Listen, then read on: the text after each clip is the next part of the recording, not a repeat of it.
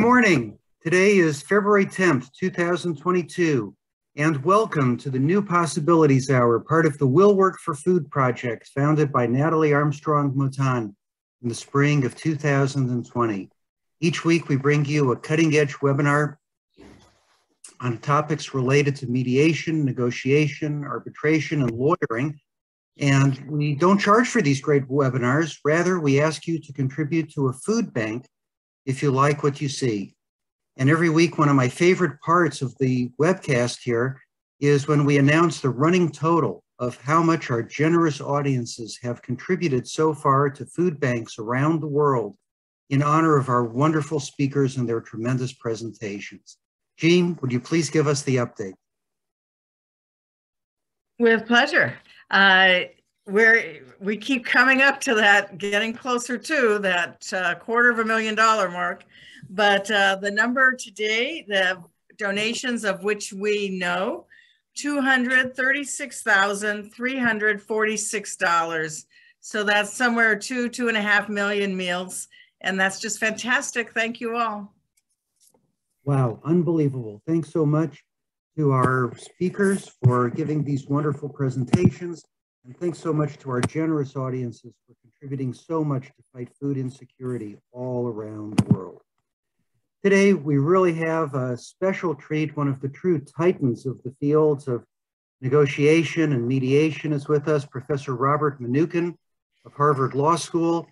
Bob is the Samuel Williston Professor of Law at HLS, and for 25 years, he served as the chair of the program on negotiation at Harvard Law School. He directs the Harvard Negotiation Research Project. Bob is a leading scholar in the field of conflict resolution. He has applied his interdisciplinary approach to negotiation and conflict resolution to a remarkable range of problems, both public and private. When we invited Bob to speak on the New Possibilities Hour, we invited Bob to think big and help us think through some significant issues in negotiation. And I don't think you can get much bigger than trying to think through the Israeli-Palestinian conflict and whether there's a way to resolve that. If anybody can guide us through that, Bob Mnookin is the one. Bob, please tell us a little bit about the food bank that's important to you and then take it away with your presentation. My friend, the floor is yours. Thank you very much, Jeff. What a pleasure to be here. And I just want to commend you and your team for the remarkable efforts you've made on behalf of food banks. It's really so ironic that in the United States today, there is such substantial food insecurity. And the food bank that I'd like today to sponsor is the Boston Food Bank in my own area of Boston. Boston in many ways now is booming. It's really become a great high-tech hub in terms of the new biology and medicine. And yet, notwithstanding this remarkable prosperity where housing prices, probably like here in California as well, are going through the roof, there are just thousands who suffer from food insecurity. So it's really my pleasure to help support your very worthy enterprise. What I'd like to talk about during the next few minutes is the Israeli-Palestinian conflict. And I'd like to use it in a way to illustrate a few core concepts in negotiation. I've actually written a fair amount about this conflict. And apart from my academic work, I've also participated as a neutral in several what are called Track 2 efforts involving Israeli and Palestinian leaders meeting off the record. We've had such meetings in Norway, as well as in the Middle East, to try to promote settlement. I have to confess that I've not been sitting by the phone waiting for the Nobel Committee to call me for my peace efforts. I too have found this to be quite an intractable conflict. But I'd like to really begin by describing what I think is a paradox. I'm going to try to share my screen now. And you can tell me if this works.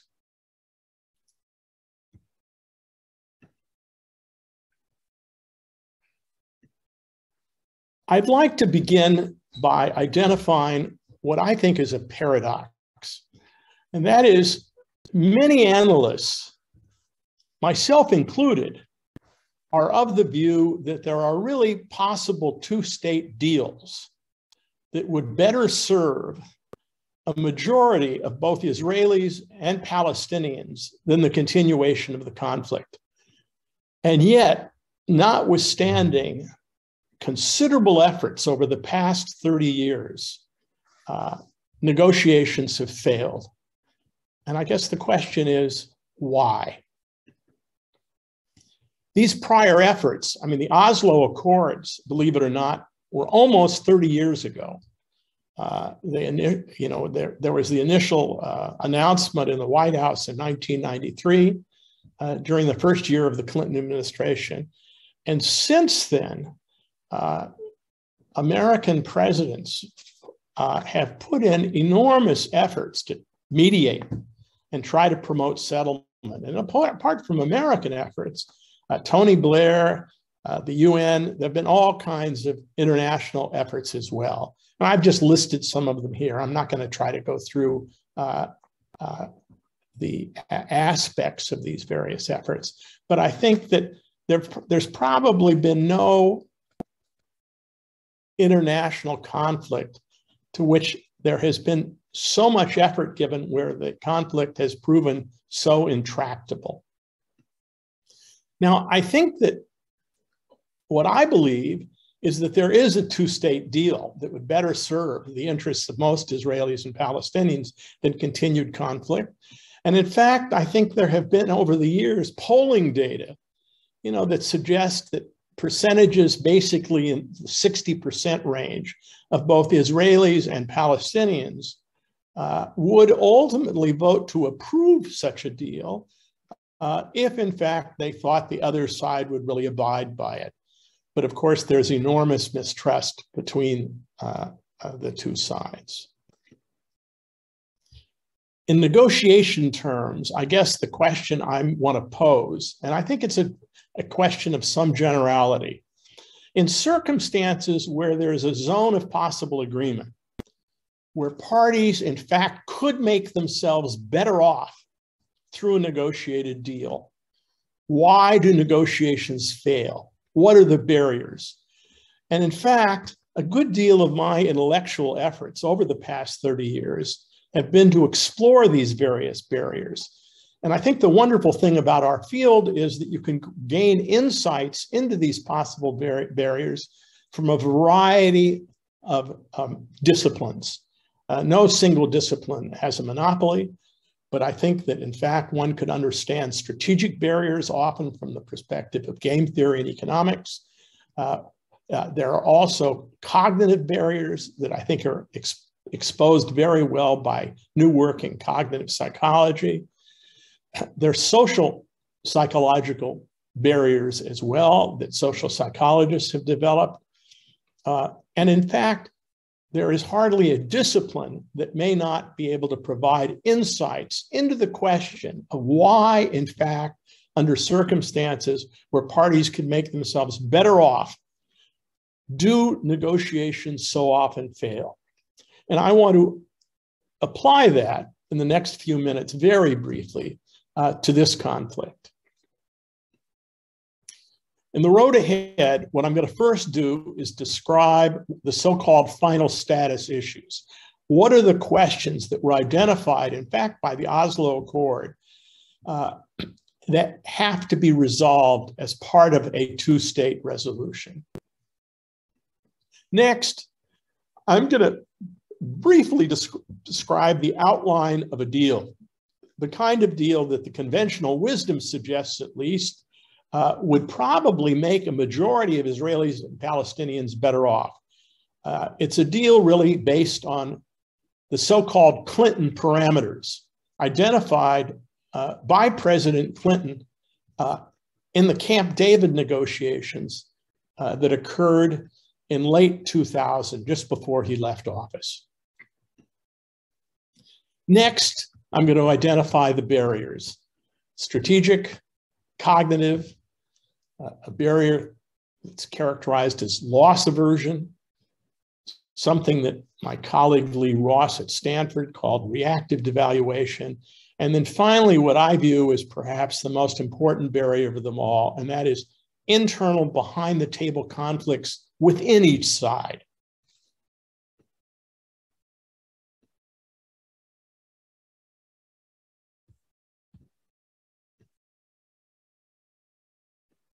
I'm going to just see if I can get my slide to move.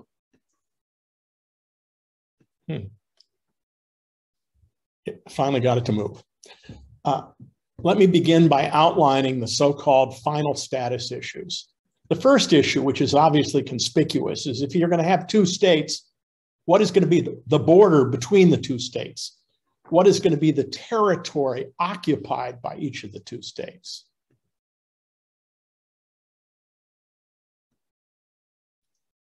The next big question is what happens to the Israeli settlements in the West Bank?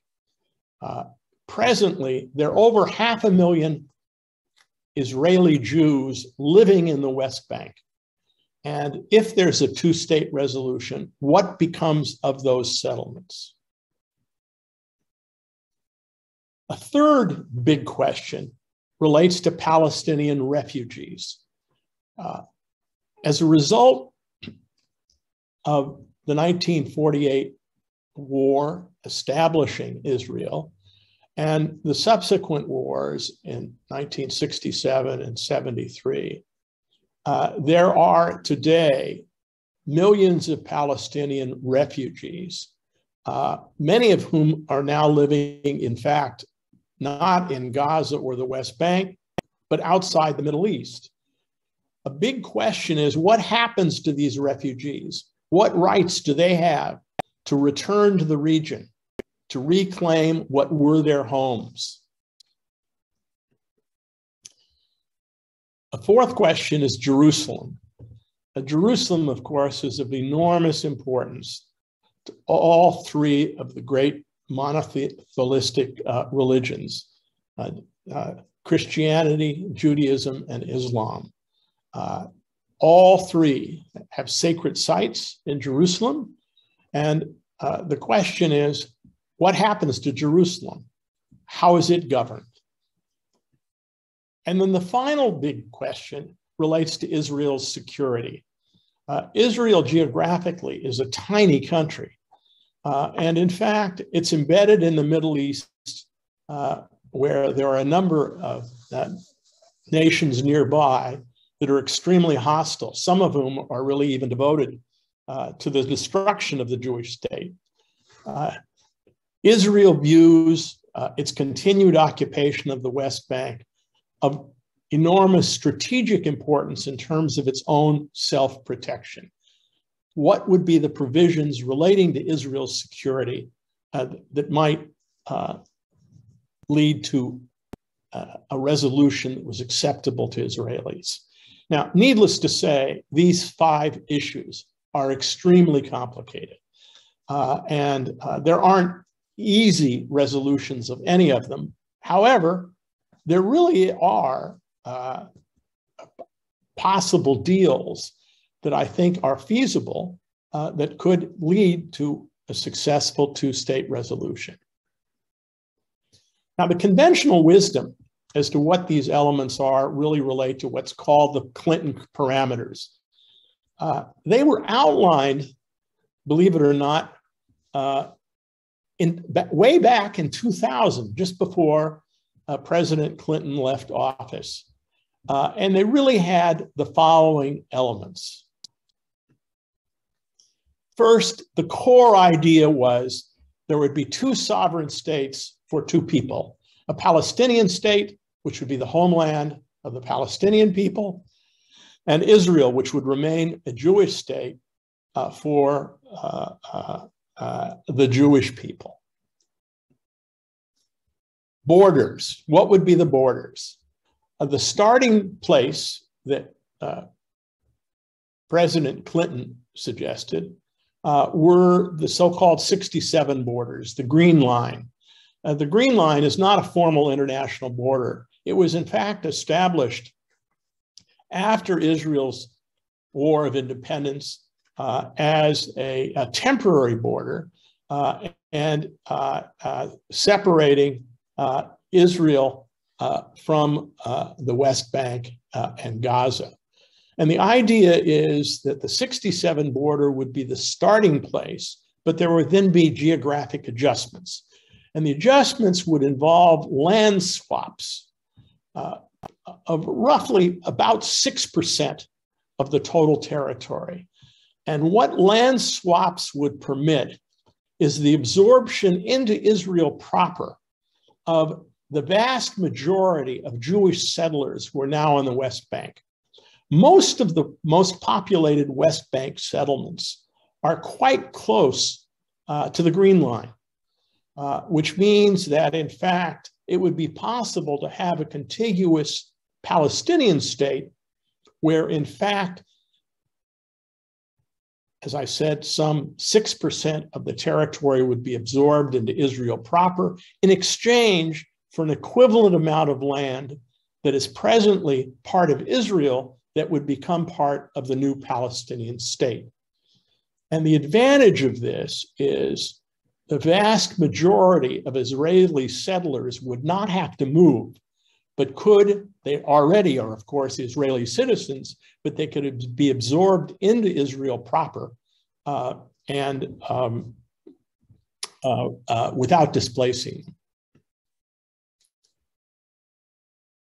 The notion, though, of the Clinton parameters is those Israeli settlements that were not part of this territorial exchange would be substantially evacuated. And the Israelis living there would be reabsorbed into Israel proper. There might well be a possibility that with the permission of the Palestinian state, some might be permitted to stay in the West Bank, but they would, of course, be subject to the governance of the West Bank.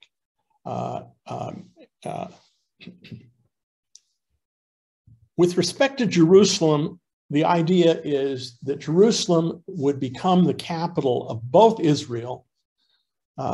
Israel has long claimed that Jerusalem is its capital, and as you all know, during the Trump administration, the United States recognized Jerusalem as the capital of Israel, but most other countries internationally have not formally recognized Jerusalem as the Israeli capital.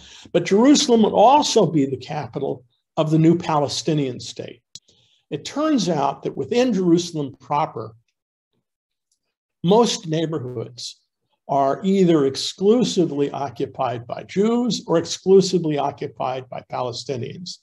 And the idea is that the Jewish parts of Jerusalem would, of course, be governed by Israel, and the Palestinian portions of Jerusalem would be governed by the new Palestinian state.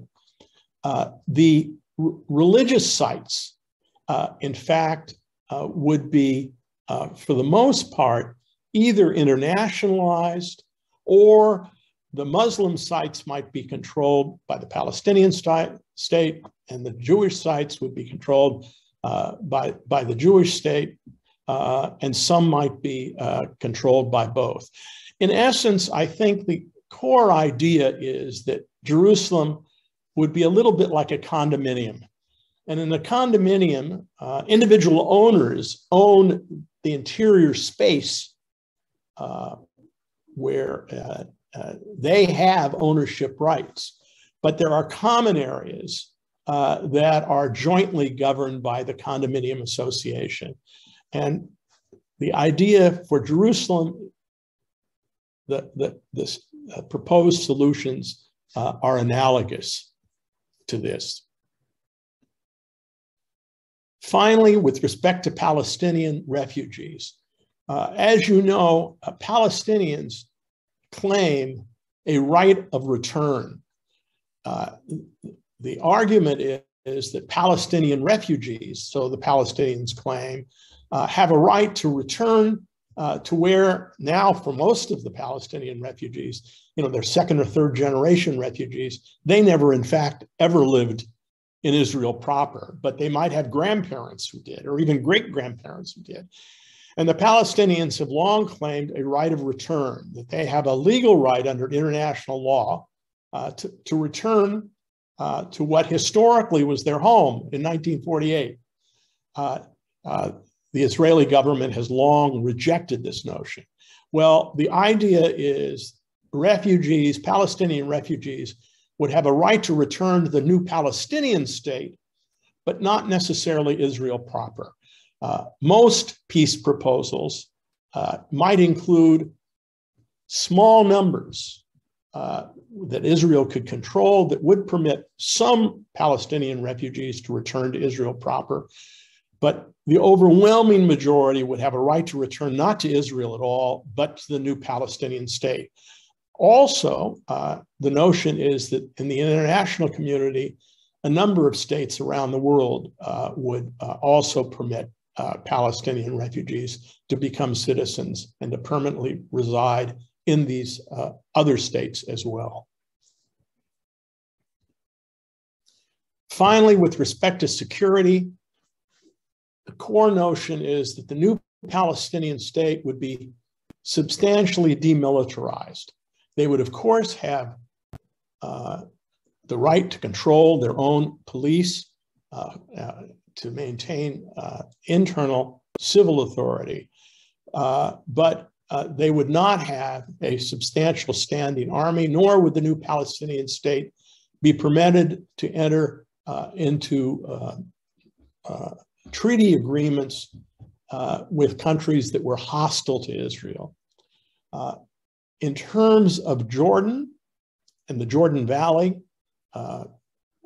which involves the most eastern portion of the West Bank, most proposals include some international military presence in the Jordan Valley to protect Israel from a possible invasion from the east.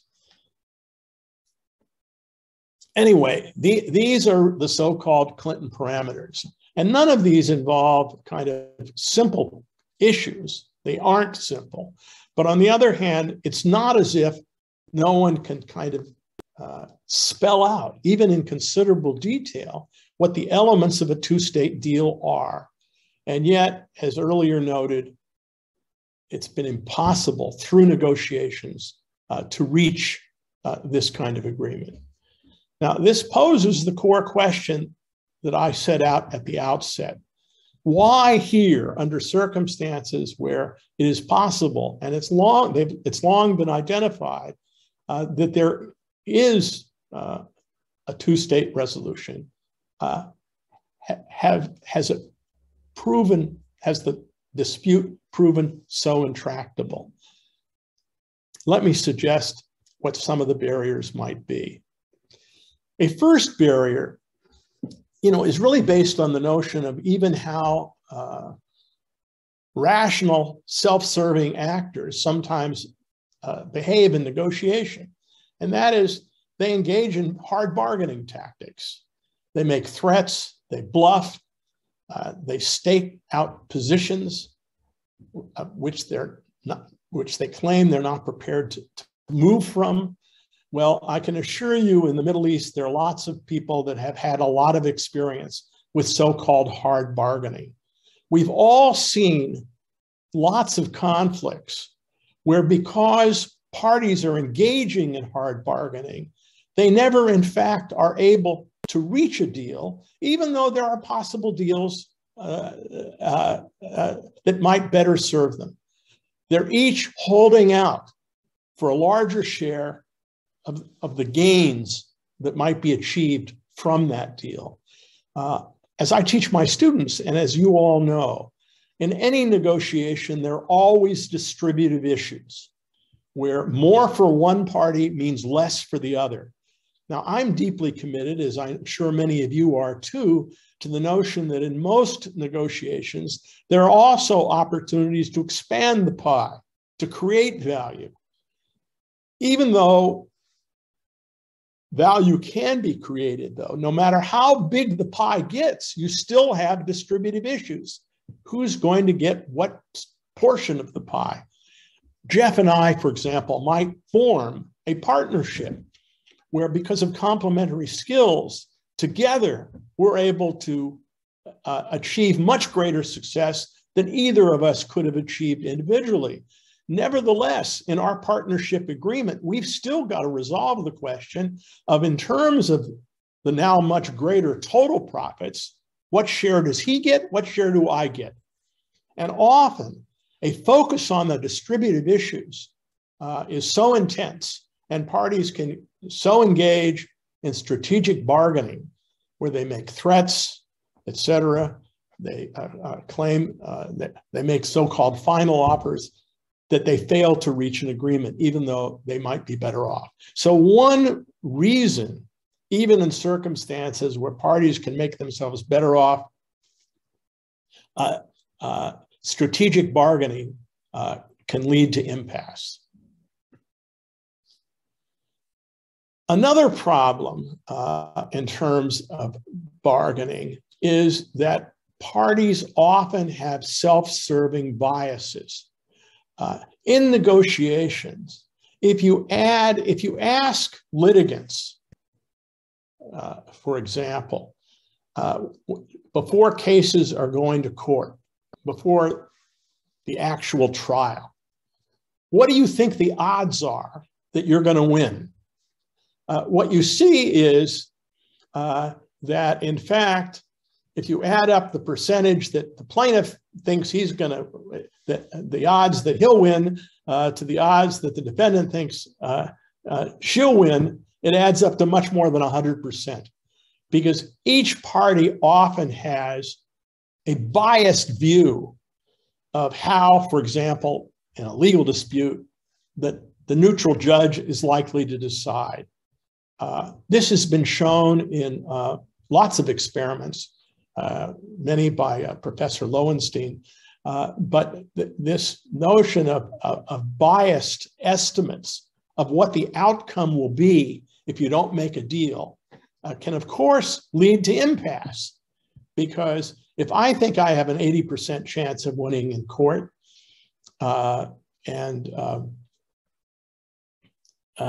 Jean thinks that she's got a 70% chance of winning in court, no negotiated offer that either of us is going to make is going to be acceptable to the other, because we're both assessing the odds of what will happen if we go to court very differently. I think that it is true in this conflict as well. I think the Palestinians believe that in the long run, they're likely to prevail because their population may be increasing faster. And the Israelis think that they're going to prevail because they have such security superiority. And I think both of them have biased perspectives of the other side. Another, and I think very interesting barrier is what is called loss aversion.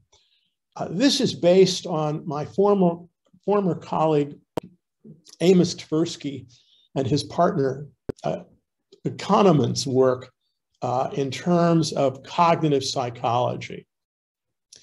It turns out that if a resolution involves an immediate loss to a party, it also involves substantial potential gains. Loss aversion is the notion that in terms of decision-making, people often put too much emphasis on the loss.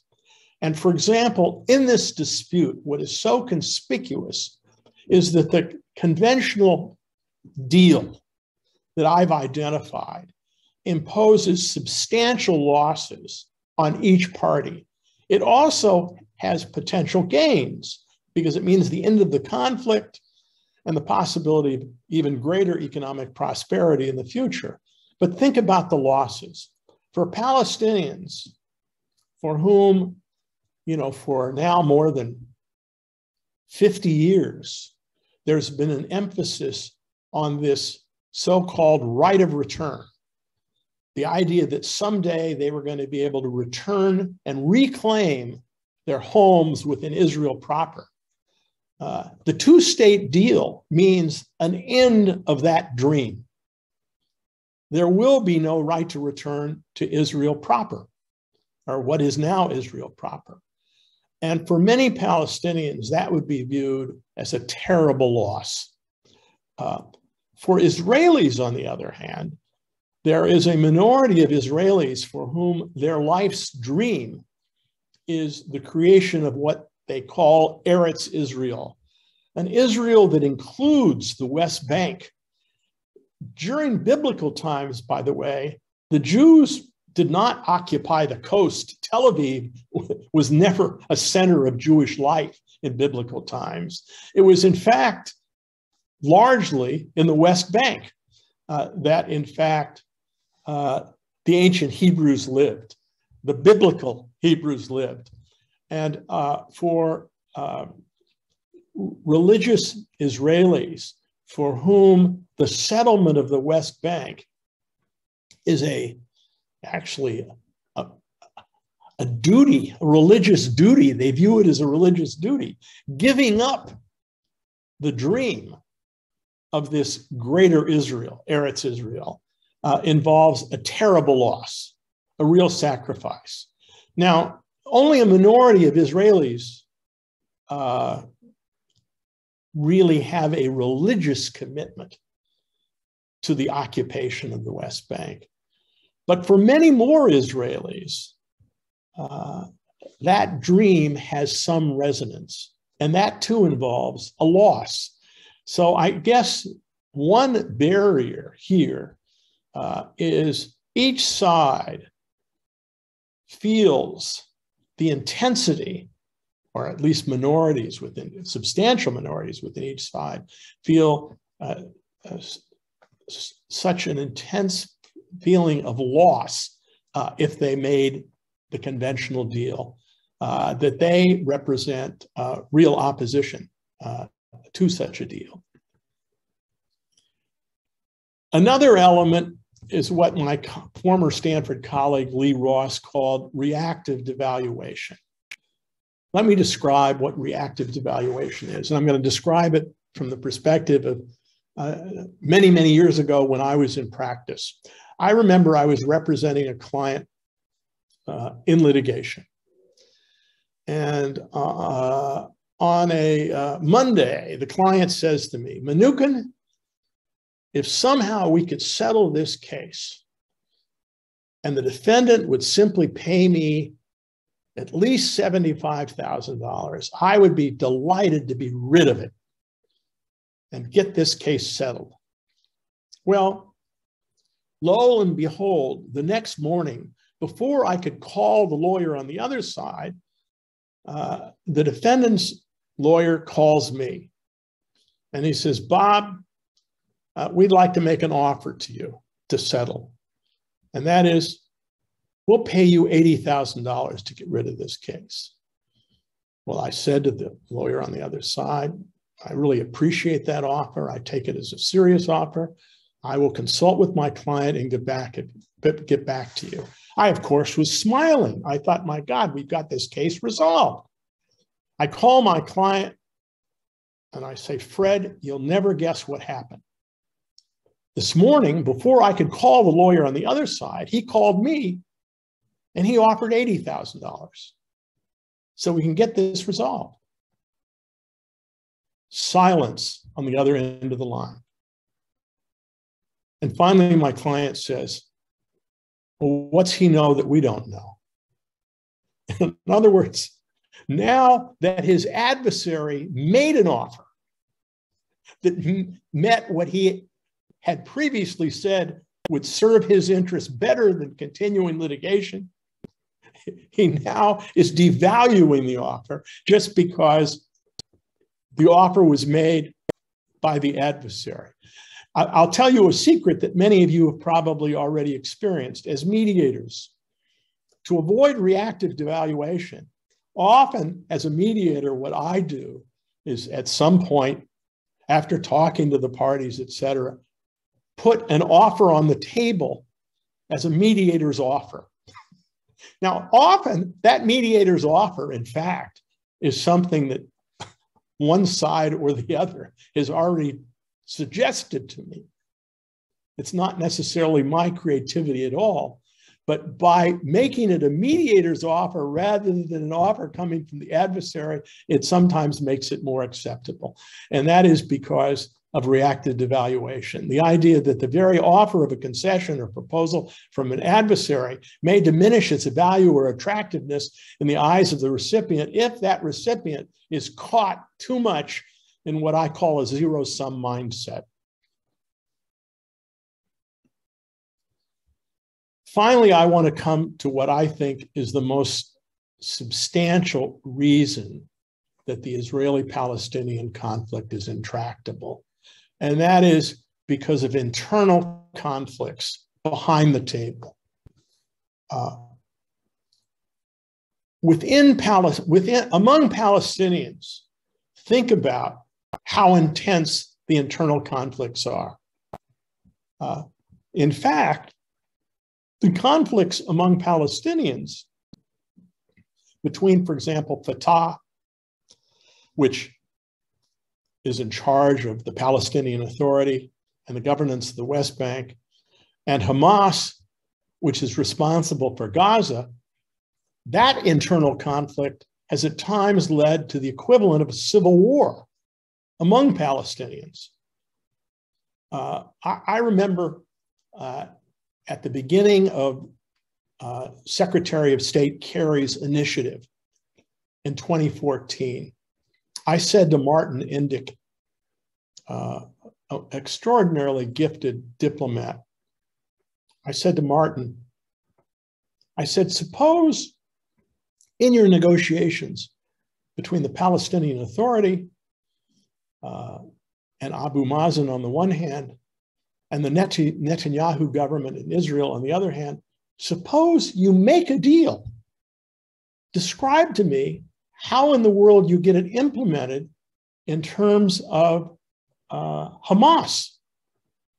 After all, the Palestinian Authority is not speaking for a substantial segment of Palestinians. And Martin looked at me and smiled, and he said, yep, that's a big problem. I'd say it's a big problem. On the Israeli side, of course, you've got an analogous problem. It has not quite led to the equivalent of near civil war, but there is an enormous conflicts within Israel about the importance of the West Bank, the whole project of the settlements.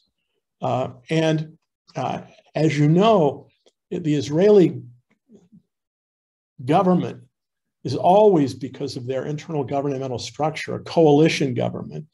And these coalitions usually have the narrowest kinds of margins. Therefore, the challenge for an Israeli leader to be able to put together the behind-the-table coalition to make substantial concessions in order to reach a deal is extraordinarily difficult. And I think much too little attention has been paid by mediators to these internal conflicts within each side and what could be done to mitigate them.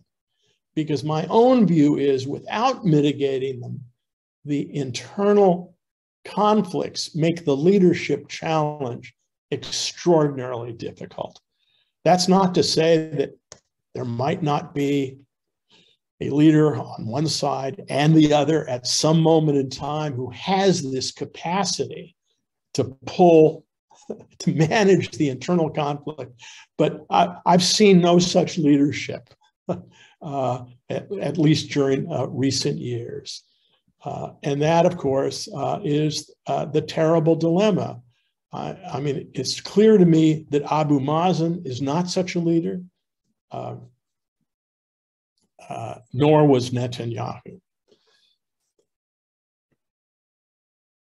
Well, one question, I guess, is if the prospects, because of these barriers, make, in the short run, any kind of negotiated resolution based on a two-state solution, how about a single secular state with equal rights? Now, I have to say that for many of the Palestinian elite, particularly those who aren't particularly religious, this really is their first choice outcome. They'd love a single secular state with equal rights. Now, in fact, there are all kinds of structural questions about what would be the structural characteristics of this one state. Would it be a federal scheme? Would it be a consociational democracy like Belgium? I don't have time today to go through what the elements of a consociational democracy are, but in Belgium, there is, by the way, there's a part of Belgium is Flemish, a part of it where they essentially speak Dutch. Flemish is the same as Dutch, and then there's the Walloon section, which is where people speak French. And there's some territorial division within Belgium. And these two communities, the Francophones and the Flemish, have rights to control their own education, et cetera. There are two regions, there are geographic divisions, and there are two peoples where they have language rights and education rights. It's enormously complicated. And I've spent a lot of time. I spent a semester and I visited Belgium often. It's a wonderful country. And by the way, the food is glorious, and it's much less costly than in France. And Bruges and Ghent, as well as Brussels, are beautiful cities. I think Americans don't go to Belgium enough, so I like to promote Belgium. But whenever Palestinians say to me, "Oh, Belgium's the dream," I say, well, you better look more closely, because Belgium essentially is almost ungovernable. Now, it's part of the EU. And that conflict between the Flemish and the Walloons has never been violent. But on the other hand, their governmental structure is constantly at an impasse because there are mutual vetoes and everything else. And I view it as quite implausible that, given the history of violence, that a consociational scheme would work in terms of Israel and Palestine. Moreover, I think any single secular state, there is enormous internal disagreement among Israeli Jews about almost all issues.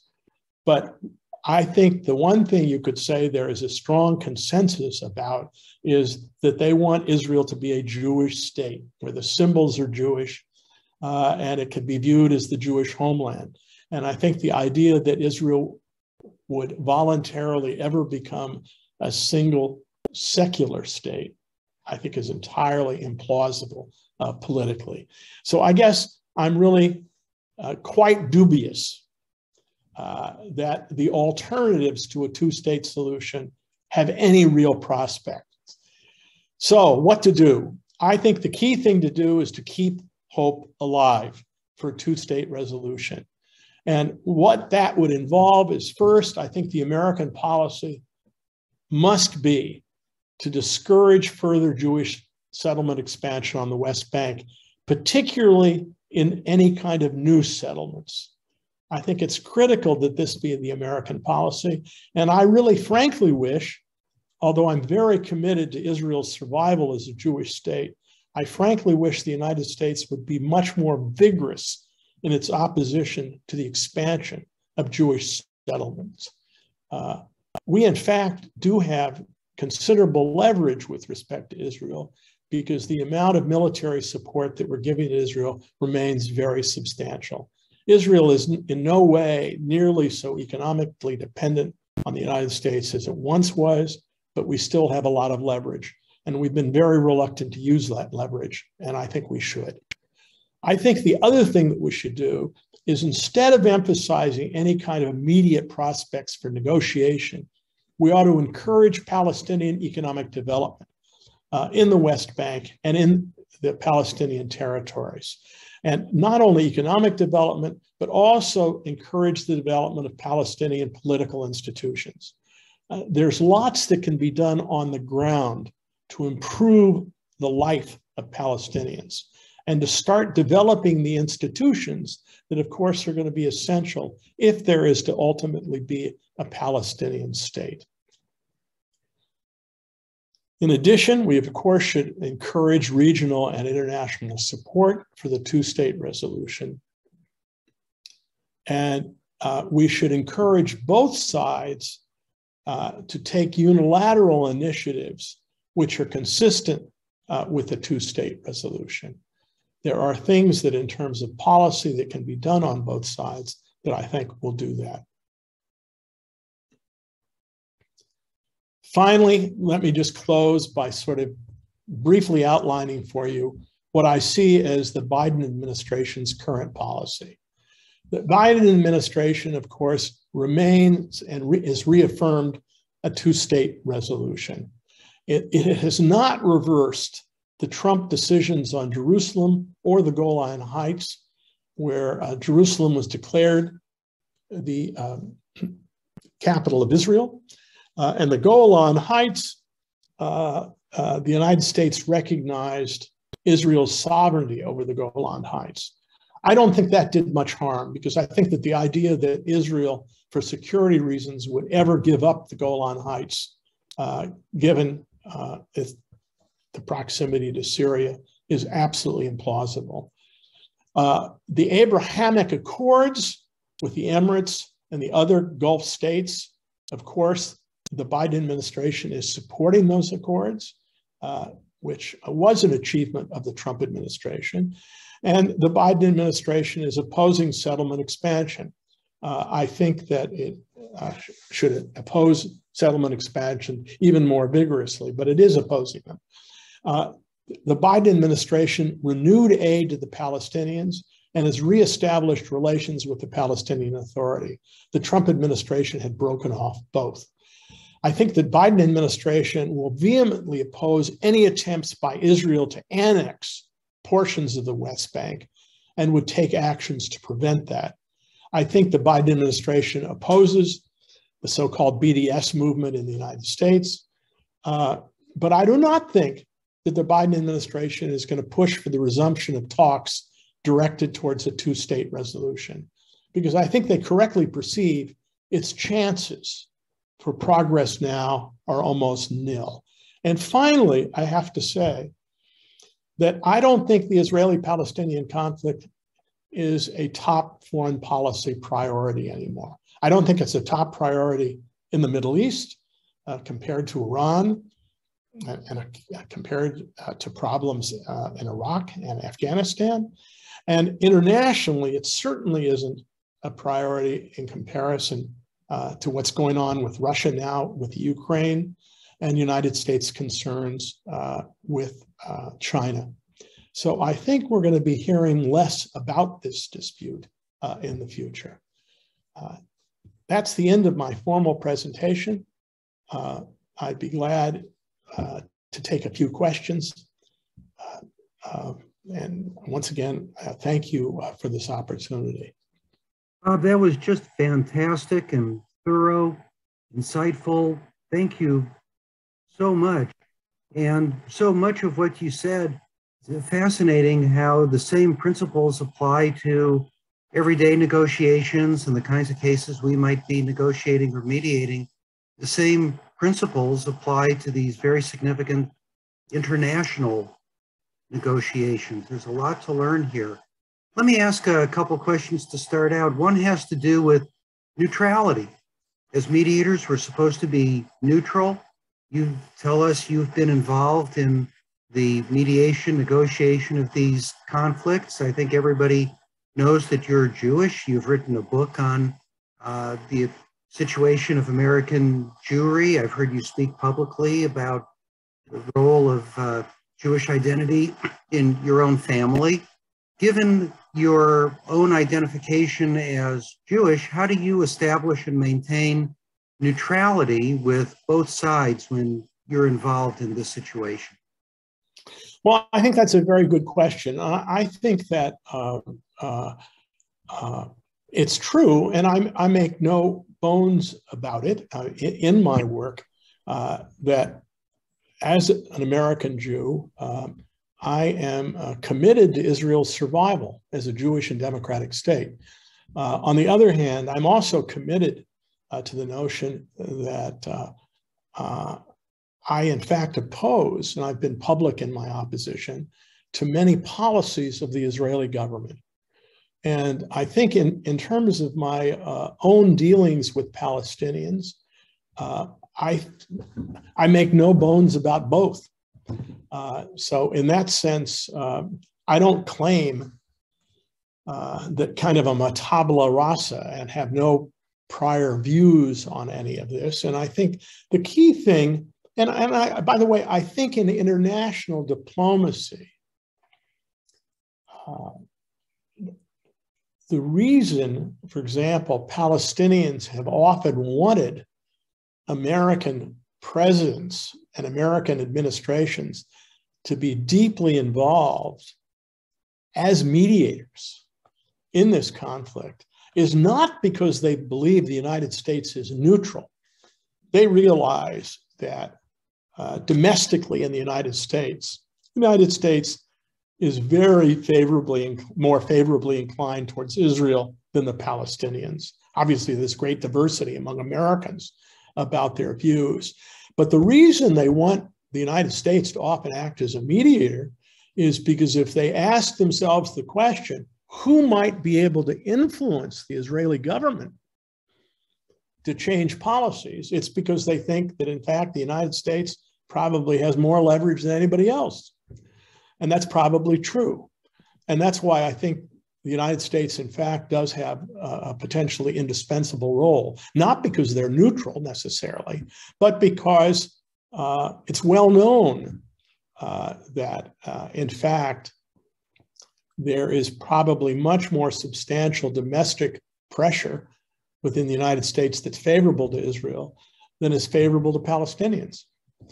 But I think that in the international domain, when countries are acting as mediators in disputes, no one has any illusion that these countries don't have interests of their own.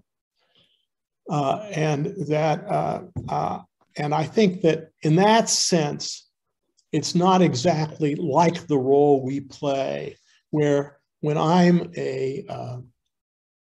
act as a mediator in a commercial dispute or a family dispute, it's very important for me to disclose any prior connections with either side, with the lawyers on either side, et cetera. And there's really an insistence on absolutely full disclosure of these conflicts. I don't think the same necessarily applies internationally at all. I think often, and indeed, what's interesting, I have often advised clients, they've worried that a potential neutral has a stronger relationship with one side, with the other side than they do with them. And I've often said to clients, look, in a mediation, you have the capacity to say no. There will be no decision imposed on you. And in fact, if the mediator is someone whom you think can really influence the other side to reach an achievement, don't be quite so concerned, because it could be an advantage, in fact, for you to have a mediator that really has influence, all right? Now, it's a very different story if you're talking about an arbitrator or you're talking about a judge. But for a mediator, you know, I think people often exaggerate because they're confusing the role.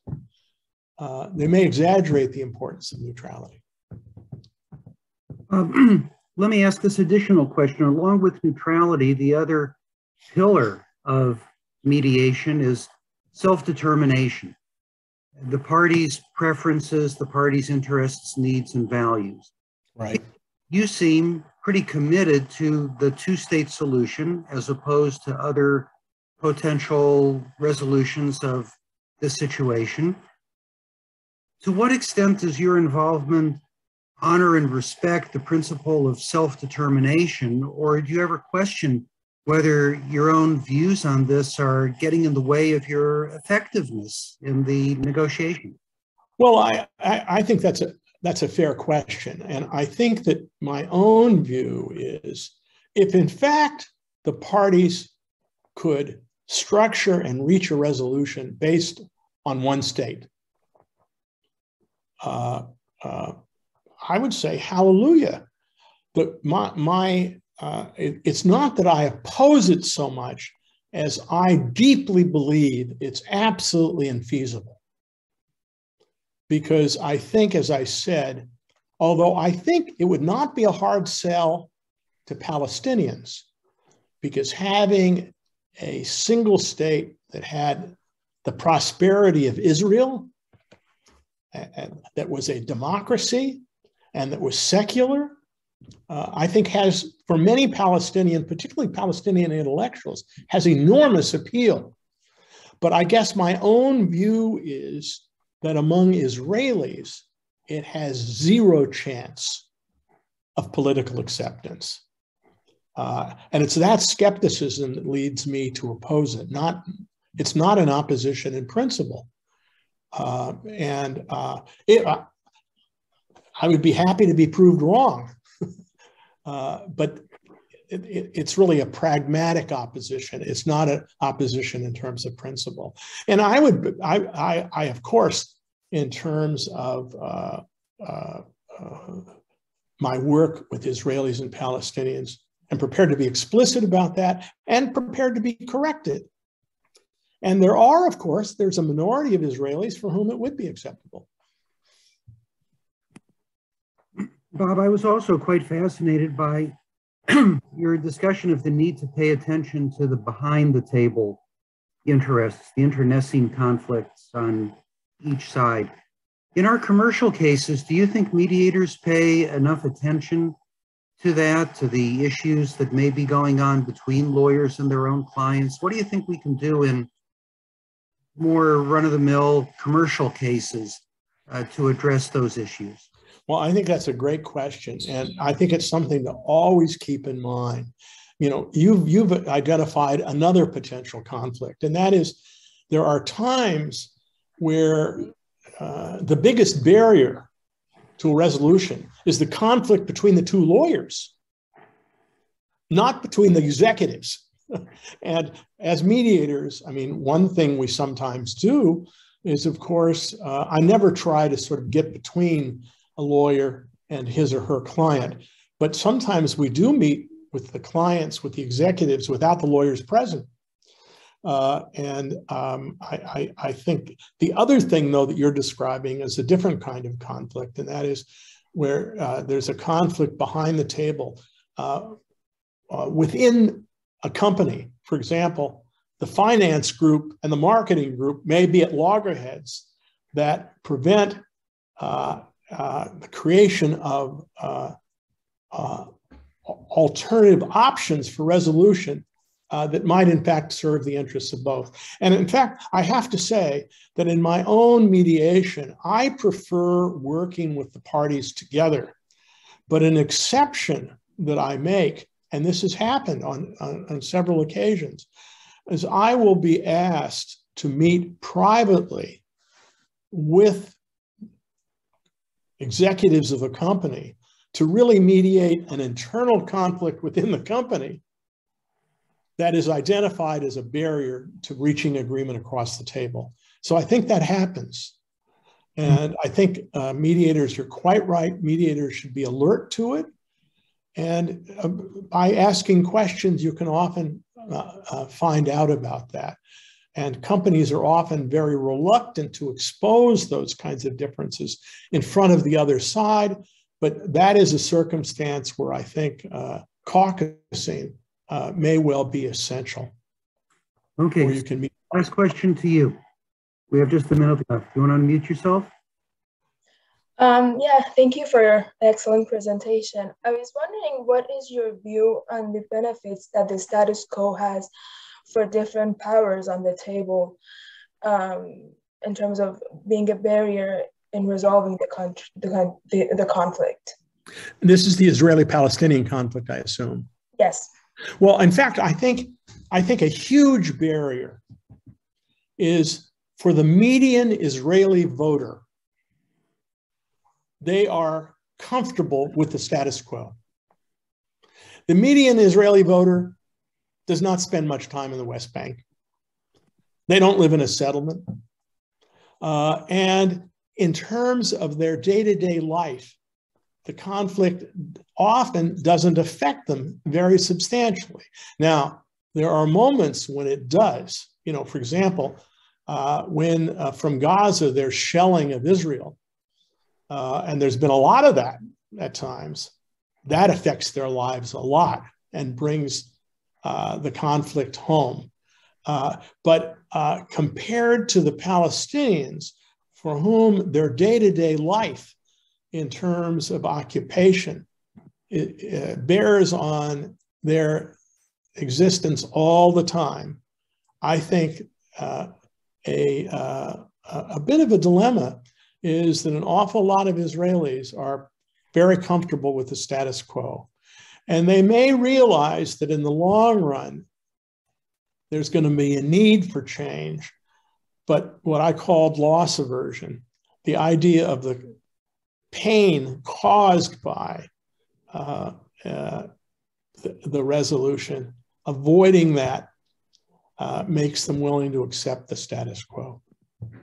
Yeah, and I don't think it's just the Israelis. It's the Israeli government, it's Hamas, it's Iran supporting Hamas, and everyone seems to be getting something out of this conflict except for just normal Palestinian civilians. I think you are right that for Hamas, the continuation and indeed sometimes the intensification of the conflict, they view as serving their own interests. I agree with that. Bob, thank you so much. I wish we had more time for all the questions that people have and all the wonderful discussion I know we could have, but our time is up and we've committed to you and everyone else to begin on time and end on time. So thank you so much, Bob Mnookin. This has been one of our most stimulating and deep programs that we've had on the Will Work for Food Project New Possibilities Hour. We encourage everybody, if you're in a position to support the Greater Boston Food Bank or other food banks in your area, please do so. Hopefully we can make Bob Mnookin the answer to what I know will become one of the all-time great trivia questions. Who was the speaker who put the Will Work for Food Project over $250,000? Let's make it Bob Mnookin. Thank you all so much, Bob, all of our attendees today, Jean, Natalie, Sarah, thank you all so much. We are complete. Jeff, thank you and your team. It was my pleasure. Thank you very much. Thanks, everybody. See you next week. Same time, same place.